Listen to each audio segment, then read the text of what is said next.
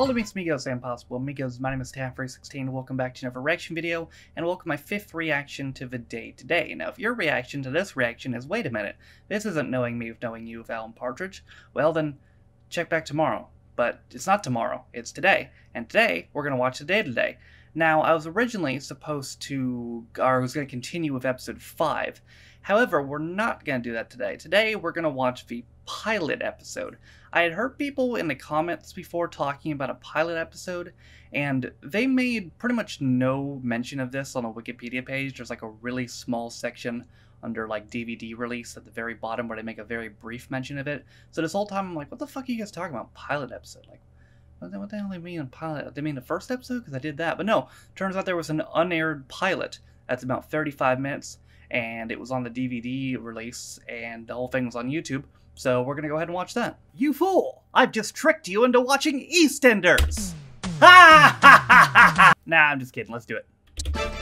The headlines tonight: Heseltine's teeth removed to boost pound, Branson's clockwork dog crosses Atlantic floor, and sacked chimney sweep pumps boss full of mayonnaise. These are the facts. What? Let's kick the stick from the blind man of ignorance. That is an expensive looking title sequence. I like it a lot. Now that's high budget.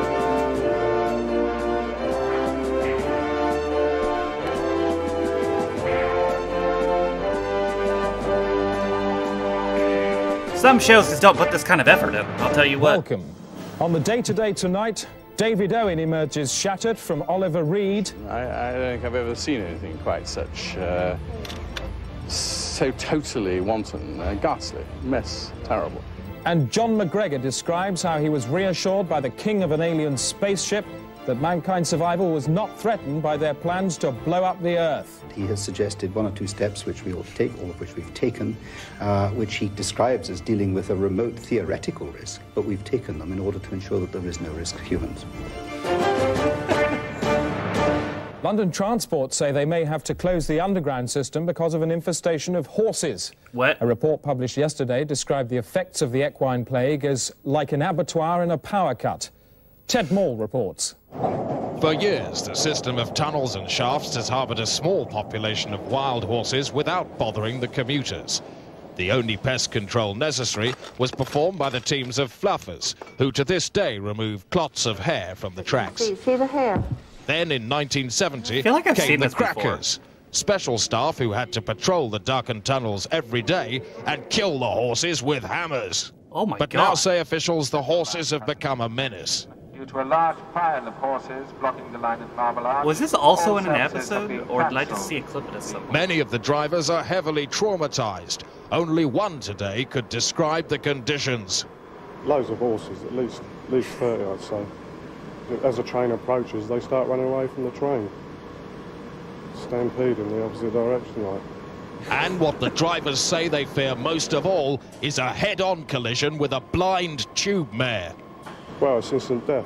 It comes straight through the cab window, crushes you to death. Personally, I think the management should round him up. Get rid of him. And in Probably. a statement issued just 10 minutes ago, the Home Secretary announced that he personally will be going into the tunnels this weekend, armed with a special gun. Oh. The day today, slamming the wasps from the pure apple of truth. It's 5 to 10. Time for sport. Great. Hello, Hey. I'm Alan Partridge and this is Sports Desk. Football. And Nottingham Forest may soon be Nottingham D Forest, if Oof. Coach Liam O'Kane has anything to do with it. He's ordered the entire team to shave their groins in an attempt to enable greater laminar airflow and reduce buckling and weaving of the tendons. What is this, The newly swimming? depilated men will be shown off to Nottingham fans this evening. On to tennis now, and the sensational young Bulgarian protege, Mila Milandrovic, was wowing everybody in Southampton this afternoon as she prepares for the finals of the Ordnance Survey Maps Cup. I was lucky enough to catch up with her this morning as she was practising with some nets. You are from Bulgaria. Bulgaria. Bulgari. Bulgaria. I can imagine when you were small, you were probably taken away from your parents and put in a sports camp. No, we had a tennis school to my house, and my father was my coach. You weren't put in a sports camp and trained into a tennis machine? No, I went to school. It's normal. I would work a lot. You must be devastated for your countrymen who are subsisting on a diet of bread, potatoes, water and, I don't know, beer. Do you feel guilty? No. People eat. Most of your countrywomen tend to have affected a kind of, well, a moustache. And you, I have to say, have got a very, very sort of top lip. It's quite nice. It's very nice. It's sort of very fine and... Well, I've never suffered from facial hair, but they have electrolysis in my country. You know. Electrolysis for dissidents. The Day Today, taking the news reefer and pulling like a madman. Wow. If you're a criminal awaiting execution in the United State of Tennessee, your hope is that they throw your switch on Martin Luther King's birthday. If they do, state law allows you to choose the precise manner in which your votes are delivered. This report from Barbara Wintergreen of American news company CBN has received the best our digital transponder can give it, without, to my mind, showing any clear benefit in picture quality gain. Tennessee State Penitentiary. For some, it's death row, but for convicted mass murderer Chapman Baxter, it's the last night at Heartbreak Hotel. Baxter's an Elvis fan, and tomorrow he dies like a king. I always been a poor boy. Never I'm pretty sure I've seen this too. Taken from any community I've ever been in. Some of these scenes were definitely reused. I just want to die glorious. I just want to die like the king, like the only king Elvis Presley. A special death bowl has been installed for this gruesome Presley demise. He died on the toilet full of drugs and cheeseburgers. That's the way I'm going to go. I ain't going to no electric chair. I'm going to the electric toilet. Like Presley, Baxter will gorge on cheeseburgers and drugs until he reaches 650 pounds. The historic weight will trigger the electric current and see Baxter skip dessert. Among those who will be watching Baxter get all shook up is Tennessee Presley Fan Club president Alvin Holler. Some people might say that this was debasing the memory of the king. Do you agree with that? No, ma'am, no. King did that himself by dying on John in a big nappy. That's pretty good. But a special cheeseburger line in Grim Elvabilia has gone on sale to commemorate tomorrow's pan fry. But maybe after today, that is how people will think of the king. You can be right there. Press and protesters conduct a silent vigil outside the special Disgraceland, while inside, Baxter chooses his backing vocals. I figured Jailhouse Rock would be kind of appropriate. Maybe Are You Lonesome Tonight always moves me, that song. Thank you, Chapman Baxter, and good luck. Well, thank you, Missy. Oh, I thought I was going to say thank you very much. At dawn, all hope of a retrial gone down the pan, Baxter prepares to return to sender. In a few moments' time, America will watch the Presley stand-in eat a sit-down meal with a difference. And if he eats too much, he may come out in a hot flush. Are you sorry? So, as Baxter turns as blue as his suede shoes, this is very definitely one burger king with extra fries to go. Barbara Wintergreen, CBN News at the Elvacution, Tennessee State Penitentiary. Elvacution. The Day Today. The last scintilla of doubt just rode out of town. Sure did. It's 62 towards high 3. Calately Sisters is about to roll her eyes into the business tunnel. Thanks, Chris. Take her off the monitor. I don't want to see her face. And no let up to date for British manufacturers. The quarterly reports make fairly gloomy reading. There were large profit slumps for Musters Margins and Watney Heckbulb. Transit Chris Fathom rolled to 1.6, joining Activated Hedges and Walker Cadavero on a lower third rung. There was better news for Edgeledge Wedge Barge, who mustered 2.41 up 88 very slightly, but Oxy McGee flew back a ninth, that despite a creeping bid from Michael Ryan's Hotels. On the currency markets, trading soft all day with a very flat afternoon. How did the pound fare? I don't know. Well, a glance at the currency cat and you can see, not too well. That's a disconcerting 47-degree slope against London. The dollar, yen and Deutschmark having a much better time of it. If we project on current form, the pound leg could become insignificant within 4 months, leading to an effective amputation. The cat now tripodular, and any future resurgence in sterling would create a rogue leg with no hip constituency at all. Well. Overall then, for tomorrow's markets, good evening. Slightly fractious in the 9s and 7s. Chris? Well, now it's time for our special revelation report. If you mention the Church of England to anybody, they immediately think of choristers and wafers. But for some, the church packs a more deadly message. This report from Sarah Whoops. Whoops. If you mention the Church of England to most people, they immediately think of the sacraments and the holy blood of our Lord Jesus Christ. But to many within the church, there is another ritual.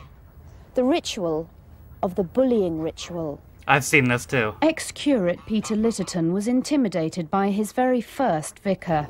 I went to the bathroom to wash after dinner and I found my flannel in the toilet. Another time I went into the bathroom and all the bristles, bar one, had been cut off from my toothbrush. Another time he put bleach in my shaving cream and Mrs. Cape stifled a giggle. Whoa. I see. This is St. Barley's Church in Sure Coventry. is. Barley's vicar, Bobby Skye, is a former bully himself, but has now decided to speak out. If a young deacon was being inordinated, then during the inordination ceremony, we would hum during his sermon, so we would be going, and he would be trying to speak and not knowing who was humming. And How many of you were humming? About 200 of us. 200 Holy shit. vicars all going, Like a bee parade. Bermuda Triangle. Heather Collins has done a lot of popular work in the community. She too has felt the pain. I wasn't trying to eavesdrop at all. I was just getting on with my work, and I could hear the bishop was taking Colin through the steps of a christening for the next day. He then took Colin by the scruff of the neck and said, "I'll show you how to do a christening. I'll sodding well show you." And he just pushed his head towards the font. I said, "Don't do that, don't do that. This is ridiculous." And he said, "I'll do a sodding sight more than that." And he just rampaged around the church. But while some are brave enough to speak out, others are still quietly being beaten up. Here in the vestry of St. Champs in Coventry, we secretly rigged up one of our cameras to record some bad ecclesiastical hurting. Oh no. Hello, Paul. Evening, Bishop. Evening, William. What are you doing? Just tidying up after the service. So you've been folding that cassock. Do you think you folded that properly? What do you think? I'll do it again. What you call Answer the question, Bishop. Now, did you fold it properly?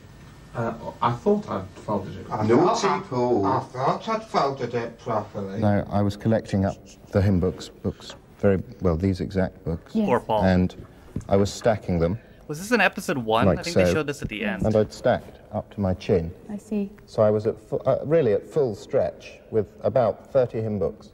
And he said, "Come on, Peter, you can fit another one in there." I said, "No, I can't, Reverend Cape, I really can't."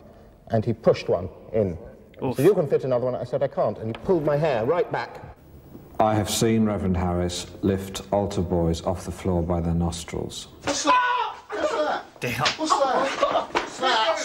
They all fell on the floor and he said, "Pick them up, pick them up, pick them up, yes. Pick them up." And then he ran along this pew and threw the books. "Pick them up, pick them up." You do look a rather foolish boy, Paul. Clean it up. I'll be back later. The bullying has got to stop. Stop the bullying. Start taking care of your flock. Pick on someone your own size. God's bigger than all of us. He sure is, buddy. The time is almost exactly 17 minutes past 9. And that means that there are 3,416,400 minutes left till the end of the century. It's a lot of minutes. And that's the amount of time 5 critics and cultural commentators in a sealed studio in Kensington have to keep talking. Oh. They're called Debate 2000, and in 1990 they embarked on a 10-year discussion designed to pull into focus everything that modern man has achieved. Debate 2000 is available exclusively to the day-to-day through a triple-screened green cable which terminates in this studio's far left-hand wall. Well, let's ask then, what is a novel? A novel is a tool produced by a worker in an industry called culture. Oh, balderdash. Very clever. Very clever. Because we can all agree that the novel is composed of words. So maybe we should discuss what is a word. A word? I think that's Yes. a bit basic. I mean, what are we going to achieve by That's a word. What is a word? That's a lot of words there. I don't see That's that. some more. If I could just. These are irrelevancies. We have to actually go beyond that and no, please, and ask what is silence? Yes. Because what is silence? Yes. We need to create. We need to create a discourse of silence. Exactly. A discourse of silence. Yes. No, he's absolutely right. I'm not saying.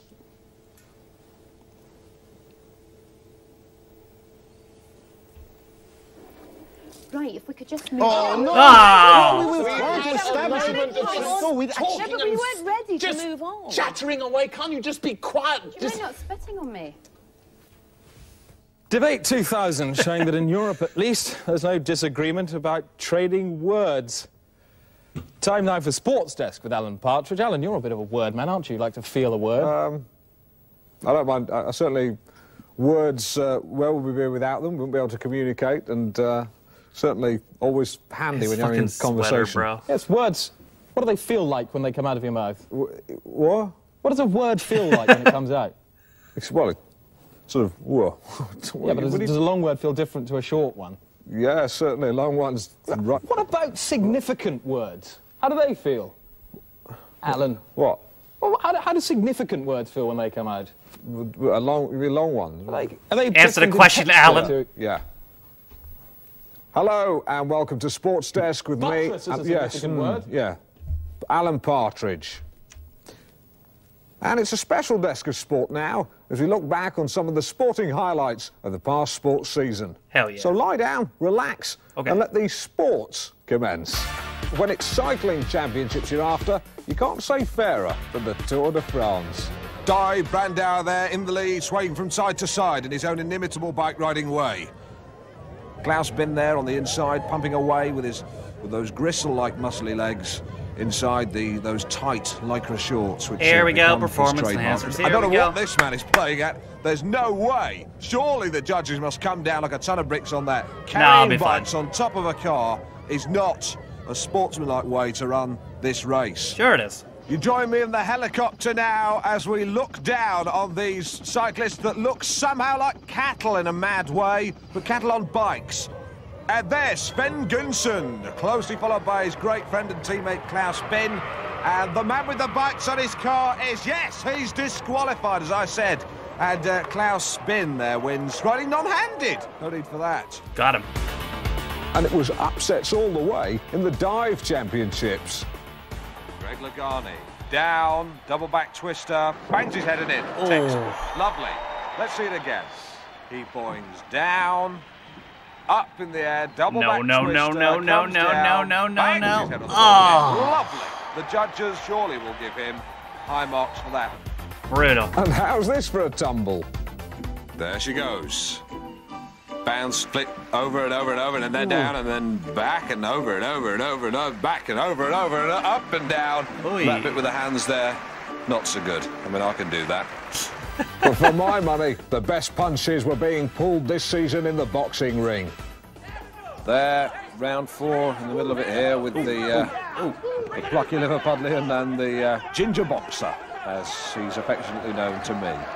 Thank goodness, actually, they're wearing gloves, because I've witnessed bare-knuckle boxing in a barn in Somerset about 3 years ago, and it was a sorry sight to see men goading them on in such a barbaric fashion, and I'm rather ashamed to say I was party to that goading. And 2 men fighting, as I saw in the barn that night, naked as the day they were born, and fighting the way God intended, wrestling at points. I don't know if you've seen Women in Love, the marvellous scene by the fire. Kind of resemble that. Oh no, Ginger Man's getting fucked up. I'm Alan Partridge, and that was my sporting season. Why don't you join me again for another one? I'll think about it. Matters green now. Rosie May's Enviromation. Greenosphere. This is Rosie May with news from Green Earth, and Britain is soon to have its first portable cemetery. The cemetery, nice. which opens to the size of a football pitch and features real soil, can hold up to 1,000 corpses. The portable cemetery saves waste. Green On. Scientists in northern Canada have found a large hole in the horizon. The gap separating the sky from the ground has been measured as much as 1 mile high. Experts had temporarily tethered the sky was hiding to Earth something with large winching ropes, but there are fears it could snap apart in the spring. Green. Take a look at this. Are you a qualified welder? Oh, shit. Yeah, I've got an HND, which qualifies me to weld, yeah. That's marvellous. Oh, brilliant. So you could, like, rebuild the underside of any car if it was, like...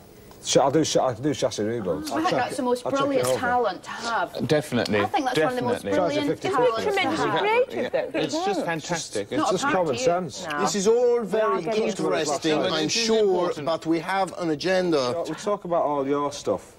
It's not my stuff. It is all your stuff. The stuff. What do you mean, this stuff? The stuff that we are supposed to talk about. No.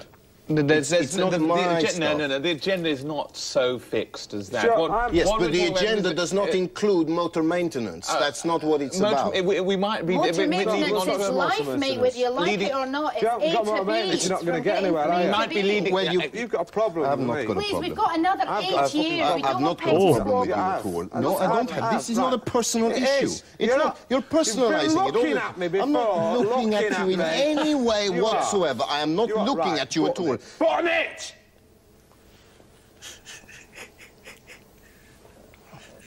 Should we talk about the Berlin Wall? Yeah. The day today. Whoa, heck, it's a news bulb. It sure is. Today's historic agreement between Australia and Hong Kong marks a new season of hope for the future of world trade. The two countries, who have spent years at each other's throats on the international market, have now signed a treaty which allows trading between all parties at all levels on a restricted quota basis. I'm joined now by Martin Crace, the British Foreign Office Minister with special responsibility to the Commonwealth in London, and Gavin Hawtrey, the Australian Foreign Secretary in Canberra.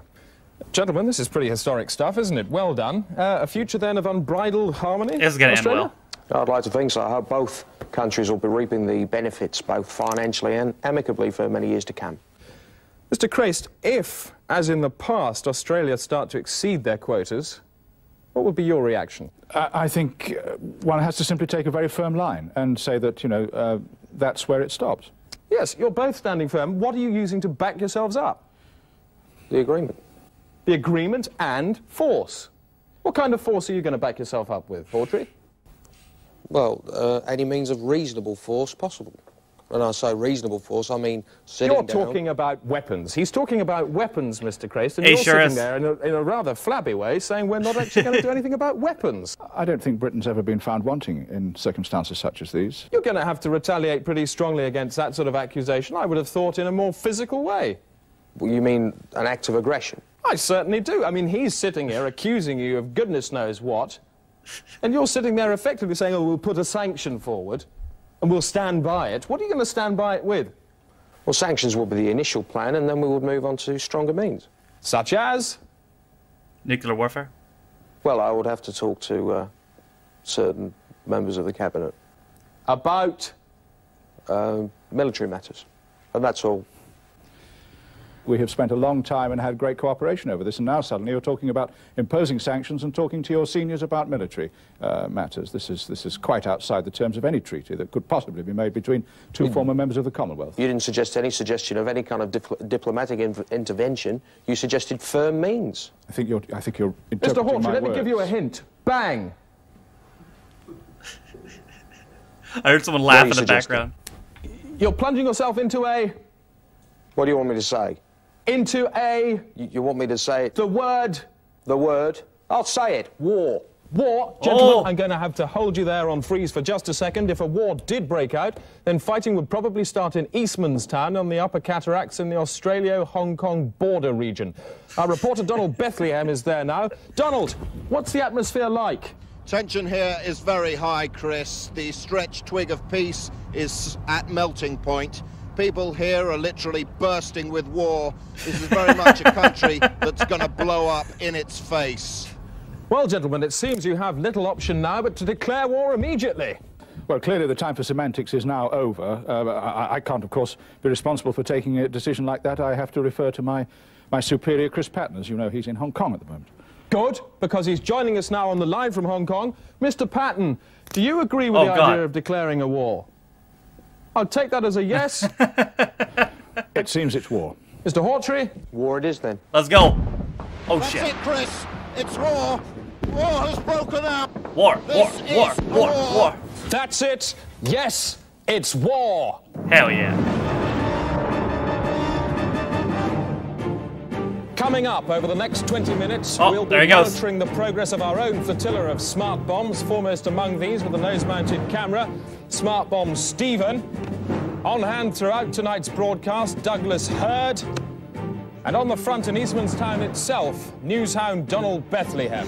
And with over Donald's 130 satellite informometers, an even broader swerve of ground-based news operatives, and the worldwide backup from the Factadelics, the Day Today will keep you far more firmly abreast of the war than anyone else by miles. Bet.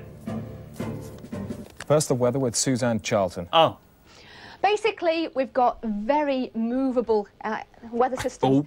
Movable weather systems. Bollocks alert. We're all at it this morning. There's 4 seconds, that one, as Huge well. airs of clouds sweeping bad for across her. the It must be country, difficult to and see when you head occasionally, that of far course, up your that arse. means between them we get some clear skies, which is much situation across In much the situation, whole that's another one. of England and Mouthful of Wales top. and She Scotland. does at the one more, moment. get her But for off. many areas, Get her it's off. bright or even a sunny first thing this Sunny morning. first thing, right, Let's that's it. concentrate for Take her time up. though on Kill the Scotland. bitch. Whoa! Back now to Eastman's Town, our man on the ground there, Donald Bethlehem. Donald, what is the latest? As I swilled the last traces of toothpaste from my mouth this morning, a soldier's head flew past the window, shouting the word victory. Have you actually seen any of the fighting yourself, Donald? Today I saw an old woman on the ground. She was lying in a pool of her own tomatoes. Oh, shit. Donald, there seems to be some action going on immediately behind you. Could you take yourself closer towards it, please? Yes, Chris. Righto, go in about a here. bit. No, a bit further back, please, Donald. I feel very near here. Yes, but you're not near enough. Could you take yourself closer Here? still? No, Surely. I want you to be so close until you can smell the news. Oh, got him. Sorry, Chris. I think I've been shot. Oh, I shit. am shot. They got I am Donald. shot. Yes, well, could you describe your wound, please, Donald? It's in the lower back above my leg. It hurts. What about the level of pain? How much pain? How much pain can you feel? Substantially. It feels like I've been shot with a big knife. Now, it's customary for a journalist in your position to give us some sort of joke. What's yours? It's quite ironic, Chris, Yes? because this morning I was saying, Ironic. oh, God, help! Well, I'd just like to assure you that Donald Bethlehem is perfectly all right. No, he's not. The Day Today. Come, give torch to the news shag. What? Good evening. This is the Day Today live from the war. We've moved our operation into the battery zone. Progress on Smart Bomb Stephen. Good. Nice. And we've already seen a lot of fighting on the ground here. Earlier on today, we had to slip the clutches of the local militia, which we did by fooling them into standing guard over models of ourselves made out of biros and notepads, and then smuggling our bodies out inside some hospital beds. Nice. This report on the day's fighting I made short moments ago. There's something about the way these people move that tells you they are a nation at war. Really, I can't tell. Look into their eyes and you can read the words, "I have a reservation at the restaurant of death." It's a messy bistro with a bad name for soiling its customers' clothes. It's fine. We've seen only one napkin in 4 days. As course after course piles up in the banquet of brutality, it's difficult for many of the clients here to relax. Those that don't leave go as mad as a pack of wild dogs. This man we found this morning pitifully trying to catch bullets in his mouth. They haven't turned up yet. We seem to be the only ones here. With the air thick and rippling with bullets, everybody's nickname here is either Duck or Ah. I too now have a wound. Just a small part of the unnecessary damage which could have been avoided altogether if the politicians had got it right. Yeah! The people here are confused, spending most of their time running about like idiots. Earlier today, we met a family who, thanks to this war, now have no home. A war which they feel anyway has nothing to do with them.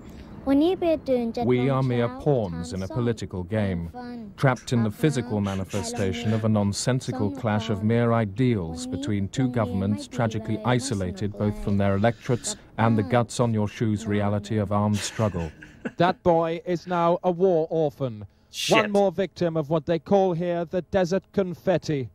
I have a child about his age myself. Oh. When I phoned him 10 minutes ago, I told him to move out of the house to make room for his new brother. Back now to the day-to-day smart bomb. Get rid of Hurd. Thanks. How is it for smart bomb, Stephen? Well, we can see now he's zooming in over the landscape. He's almost caressing the land there. This is a city full of people and soldiers. There's one. There he is, into his mouth, past the esophagus, down through the...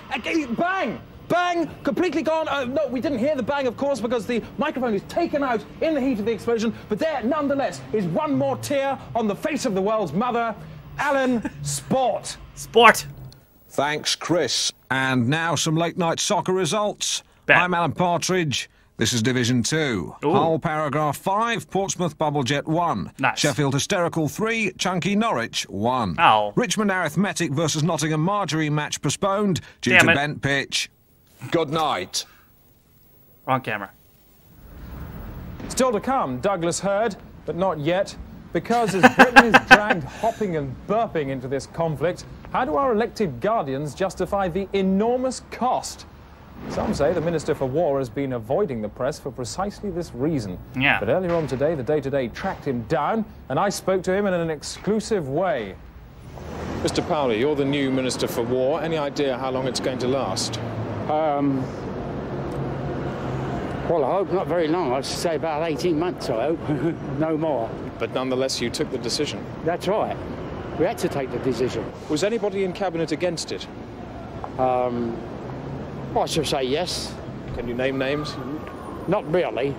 I understand your position. Yeah. Looking at the tactics in the war, what tactics will you be adopting? I would say go over and bomb them, because... Really, ground with your hands fight... over your ears?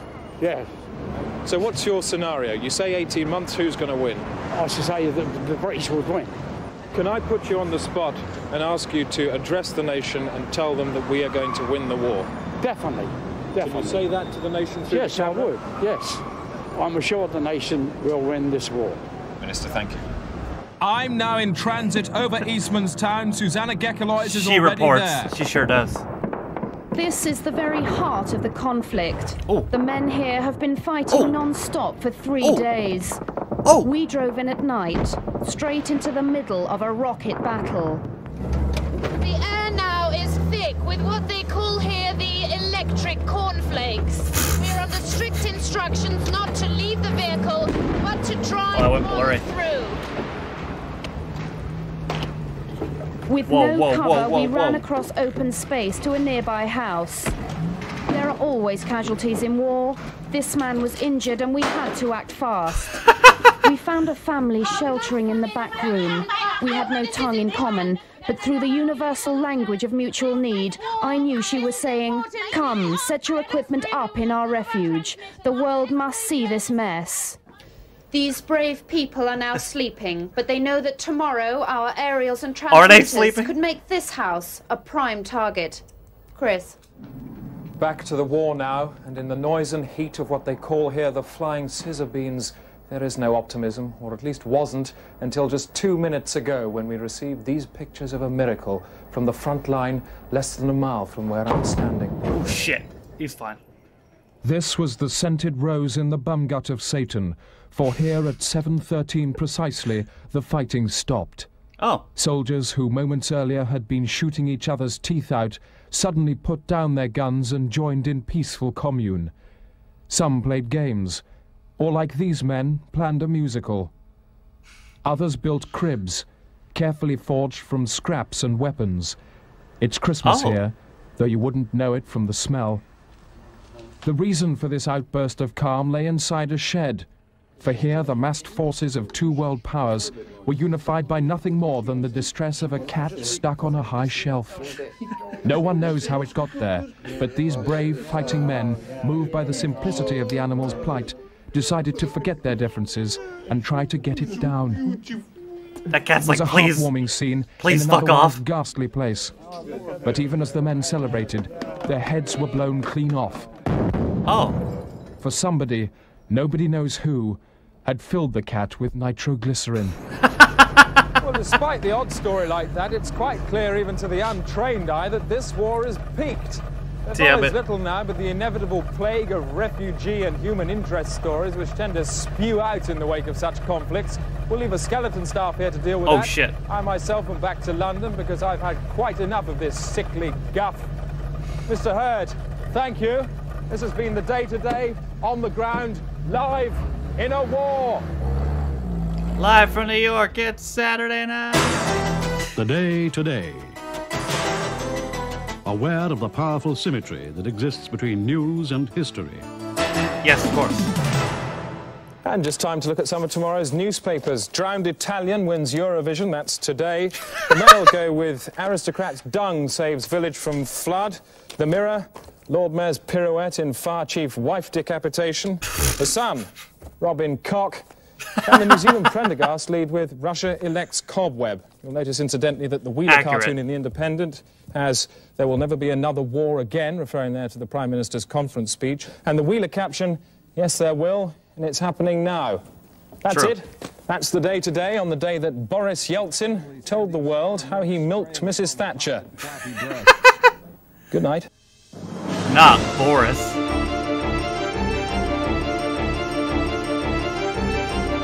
Not the only Boris you're gonna be seeing.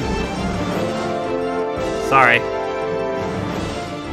What's he doing there? His taxes? Oh no, he's just putting pens in.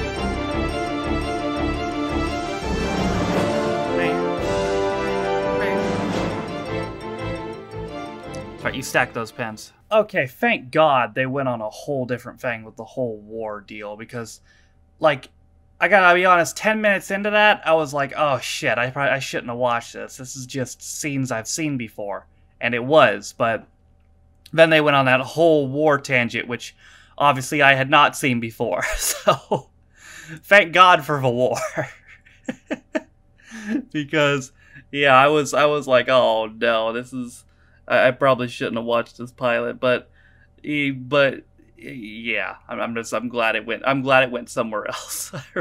I really am glad it went. I wonder if there's anything from the 2 episodes I haven't seen in there. Like, I wonder if there's any segments from episode 5 or episode 6. I guess I'll find out when I get to those. But for now, that is going to do it for my 5th reaction to the day today. I hope you guys enjoyed it. Thank you guys for watching. If you liked the video, be sure to like it. If you didn't like it, don't. If you want to follow any of my social media links, my Twitch, where I stream every single day, and my second channel for streaming videos, my Twitter. If you want to follow me, my Patreon, if you want to support me on my daily motion, all those things are in the video description down below. Also in the video description is linked to the community Reddit, as well as the daily schedule, as well as the Twitch Files channel. Thank you to all my patrons for your constant support me on my channel. By the way, you're all named in the video description.